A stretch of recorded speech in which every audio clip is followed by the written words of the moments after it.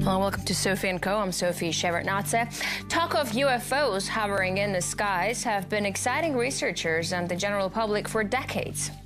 Are we being watched from above, and are we ready for encountering the unknown? I asked Dr.STEVEN GREER, director of the Center for the Study of Extraterrestrial Intelligence and the Disclosure Project. It's quite likely that humanity is not alone in the infinite universe. That somewhere among the myriad planets, there is another full of life. And someday, we may meet those who live there.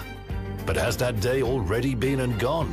What are the chances that they are among us now? And why hasn't the world found out? Dr. STEVEN GREER, director of the Center for the Study of Extraterrestrial Intelligence, welcome to the show.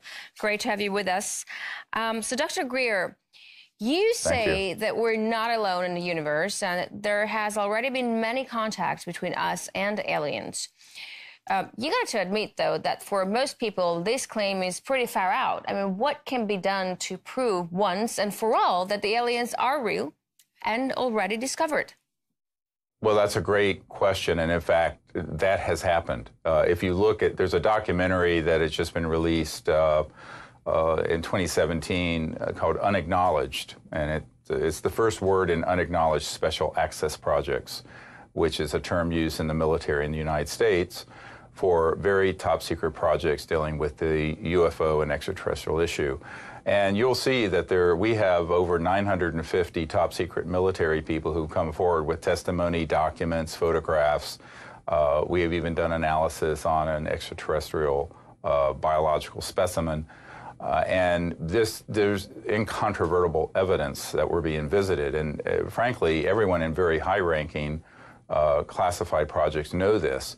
The public hasn't been told because they've been wanting to keep the secret for reasons of technology and the macroeconomic petrodollar system. The secrecy has really nothing to do with quote-unquote aliens. It has everything to do with geopolitical power and money, as usual. We're going to get to geopolitical power and why we're covering up the aliens because of that. But still, I mean, wouldn't you expect an event of this cosmic magnitude to be pretty much impossible to cover up? It hasn't been. I mean, one of the interesting things, at least in the United States and most countries, more than half the people believe we're being visited. 65% of the public believes that there's intelligent life out there. In fact, 43% of Americans believe that we are currently being visited actively by non-human advanced civilizations. So people use the word cover up, but in reality it's hidden in plain sight. You need to make a distinction between official acknowledgement of something and what the public already knows. My job, I'm an emergency doctor, trauma, but I left my medical career to expose this big cover-up, as you call it, some years ago, and we have put together dispositive proof and evidence. You can go to our website, SeriousDisclosure.com, and you'll see thousands of pages of government documents and dozens of top-secret military testimony of the facts. And so I tell people this is not about a belief system, it's about what the facts are. Now, the question that you're asking is why haven't official governments acknowledged this? That is a different question from whether or not the subject has been disclosed. We've been working for 25 years to disclose this information, and the public has accepted the fact that we're not alone in the universe, the vast majority. In fact, if you look at even on Unacknowledged, this documentary, it's on Netflix now, around the world it's had tens of millions of people see it. And on pirated sites, probably over 100 million people. So what I point out to people is that this information is out there, but the governments have not seen fit to officially recognize it because it would disrupt the status quo. All right, so let's take a look at the world picture that you are painting and ask some questions about that. First, are aliens just visiting Earth, or they have settled here permanently? No, these are a reconnaissance and civilizations that are visiting the planet. Certainly, it increased after we started detonating atomic weapons. There's clear evidence that they have a concern about our destructive capabilities and weapons of mass destruction. And if you look at the modern era of sightings of so-called UFOs, those increased markedly after we developed atomic and nuclear weapons and the hydrogen bomb. That's a fact, and we have many top secret witnesses who are present at nuclear facilities where these extraterrestrial vehicles would come in to observe and to see what we're doing. So I think there's a lot of people, of course, the science fiction would make you think there's some kind of risk of an alien invasion or threat. It's the other way around. We're viewed as the threat. The human civilization right now is viewed as a very unstable civilization that has not attained a peaceful world situation, which should have happened at the end of World War II and has not yet happened. So I think that these civilizations are waiting for us to grow up as a civilization, and until then, there's not going to be any overt action by them unless some catastrophic event were to happen. So how many different alien species are here visiting Earth? What do they look like? What's their culture like? What methods of communication do they prefer or use? Well, these are all really complex questions. Number one, the last I heard is that there was a documentation of more than 6 different civilizations of different species, and they range from all kinds of shapes and sizes. Many of the spacecraft that are seen are not the typical round UFO. Some are triangular, some are circular spheres. These civilizations range from hundreds of thousands to millions of years more developed than ours. And it appears that they are working somehow together in observing the planet. But the caricature of, say, an alien that's been put out there, that's mostly a counterintelligence perspective that's been done by the CIA, to be honest with you. I would say that most of the information people see out there on the subject is disinformation created by the intelligence community for its psychological warfare value. But the ETs themselves, these civilizations range in, some have been documented to be as short as a foot, 1.5 feet tall, and some that are more than 12 feet tall. And there are many different species from different star systems. Now, the communications, this is where it gets very interesting, because you and I are talking at the speed of light, basically, electromagnetic, or less. If you're dealing with civilizations from another star systems, their technologies are phasing trans-dimensionally across dimensions beyond the speed of light. Now, this has been something that is not wanted to be exposed because it has huge implications technologically. For example, we often will say, well, the state-of-the-art of communication for us is an iPhone or a telecommunications system or a satellite system. Those are actually very antiquated systems based on mid-1800s, late 1800s telecommunication, radio frequencies, etc.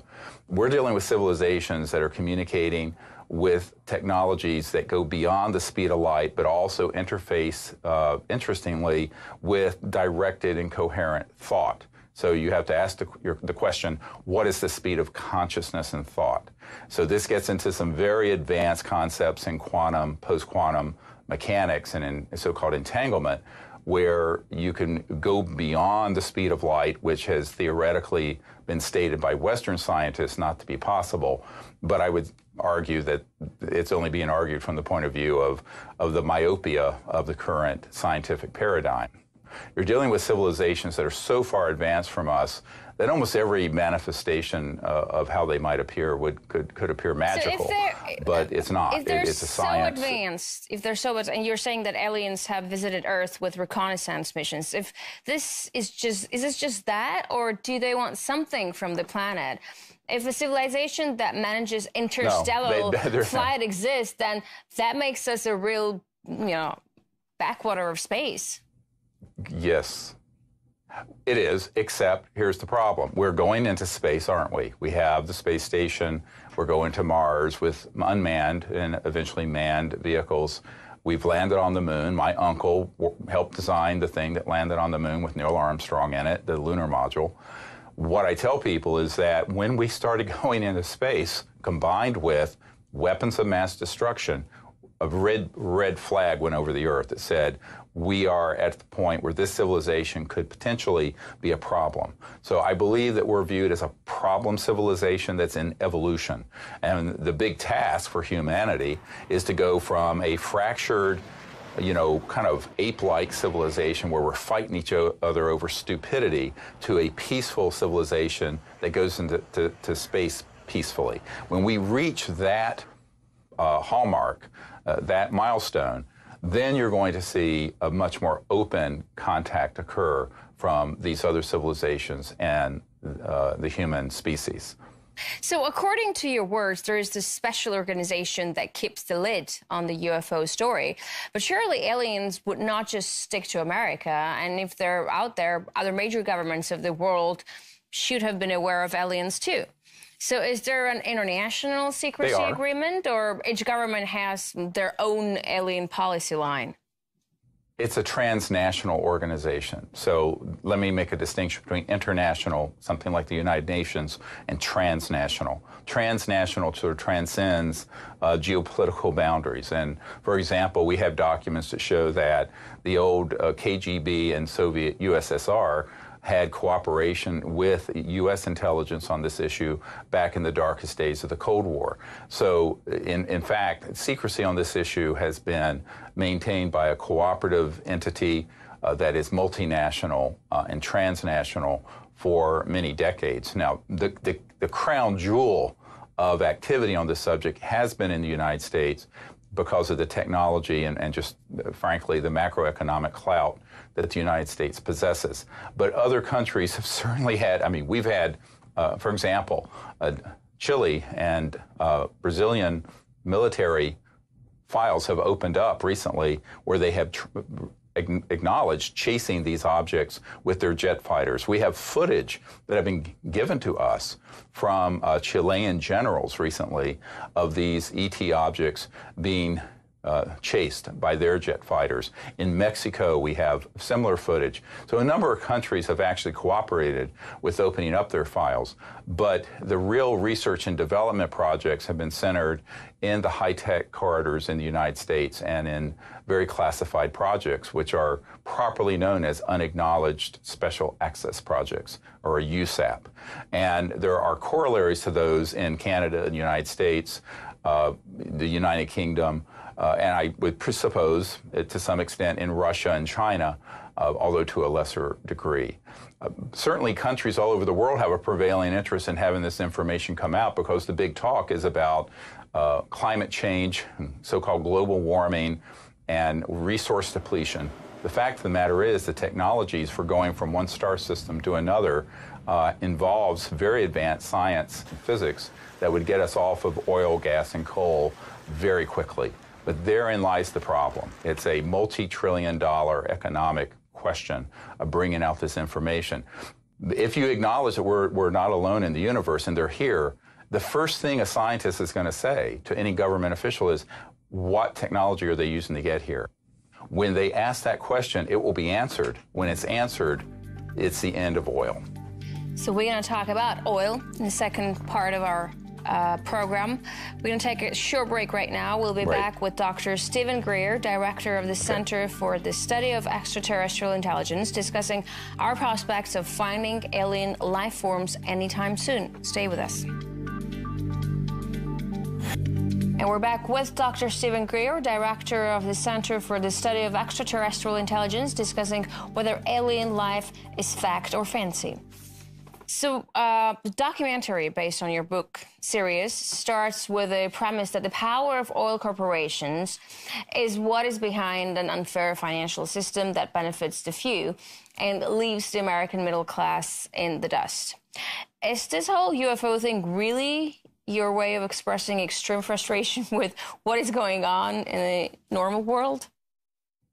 No, it's just an acknowledgement that the world is a faint shadow of what it could be if the technologies that were developed over the last 50 years in classified projects were being used. We're all using jets and cars using oil and gas, and we don't need them.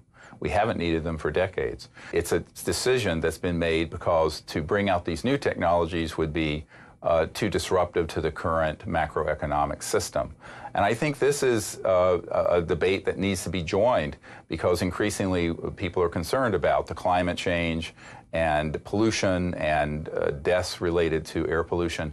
These are all solvable problems, so they're not going to be solved by tinkering around the edges with solar power or wind power. We need really bold new scientific discoveries that have been studied for many decades in classified projects brought forward to benefit the human species.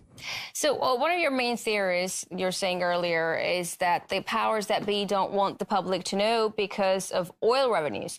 Alien technology would kill oil business. But some governments like oil revenues and then others don't. For instance, China would be very happy if it didn't have to buy oil. So it can't all be about that, can it? It's about the macroeconomic system that is dependent on the petrodollar system. And that's from Bretton Woods at the end of World War II, if you look at history. So it's not just even countries that are not oil net exporters, for example, like China or Japan.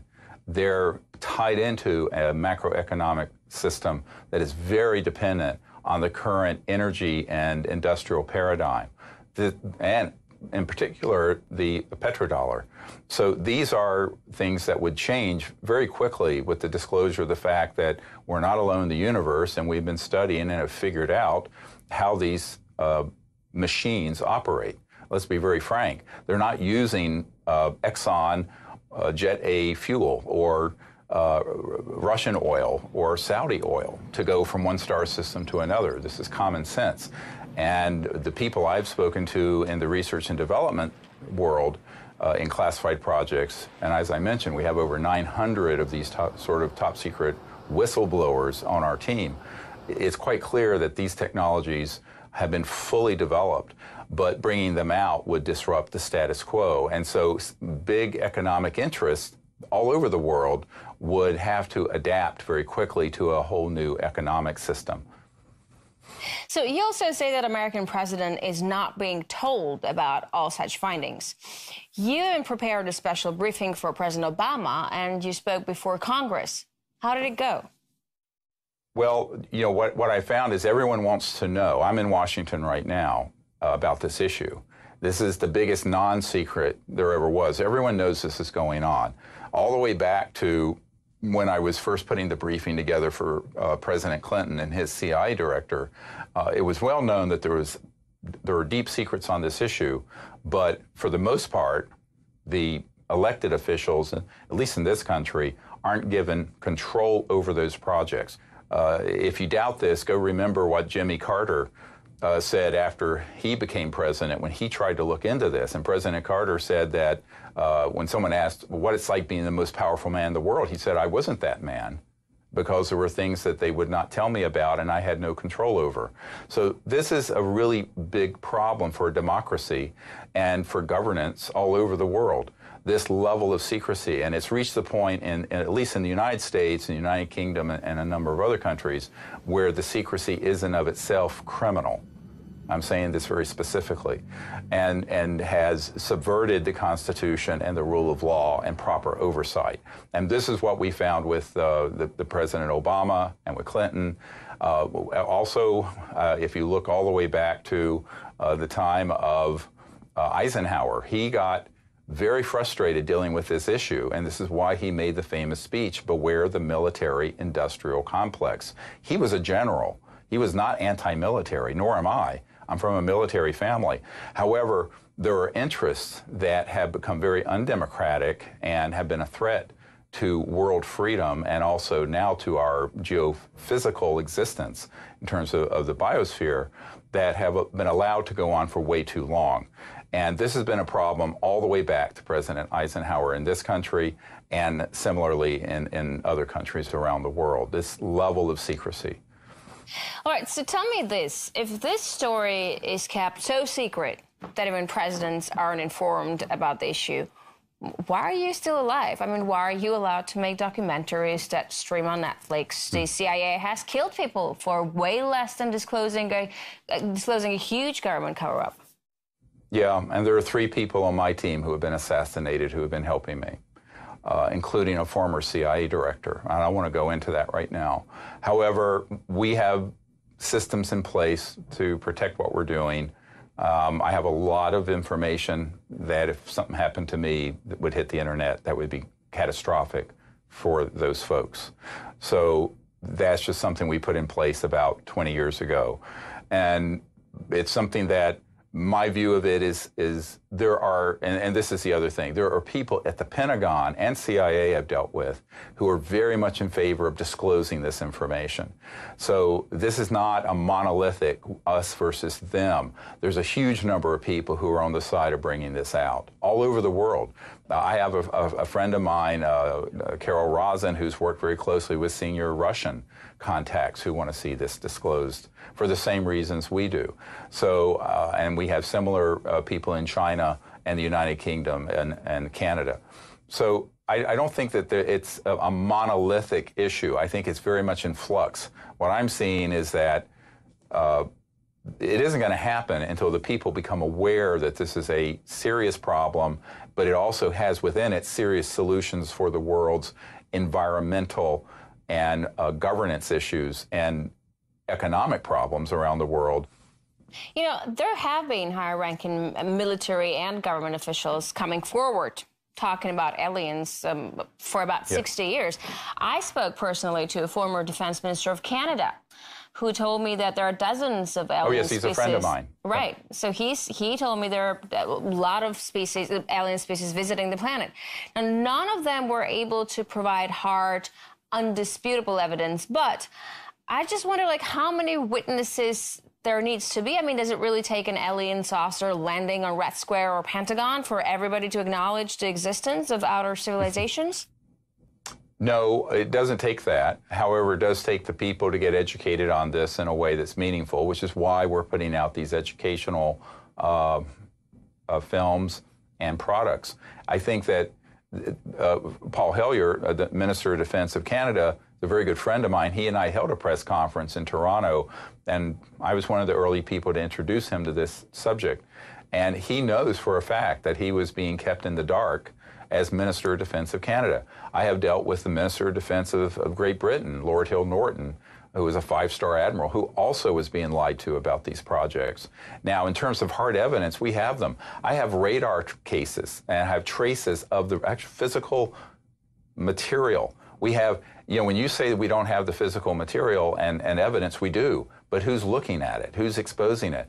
Like, there should be a series of shows that does nothing but put that forward. That's what we've started to do, because those exist. Not just government documents and testimony, but physical evidence, such as the radar tracings. And recently, the Pentagon released a radar case off the coast of California, where one of our fighter jets tracked one of these objects moving in a way that no conventional aircraft could possibly move. And this was in the New York Times and CNN and elsewhere. My point is that there's a huge amount of evidence like this, and even physical hard evidence, and we have it. I've been accumulating it for decades. The question is, who's going to do a story on this? Because ultimately, what happens is that, at least in the United States, if you start doing a deep dive into the evidence on this, that show is going to get canceled. Everyone thinks we have a free press in America. We do not. We have a managed press. And if CNN started drilling down on this subject, they would be told to stand down off of it. And I've seen it happen.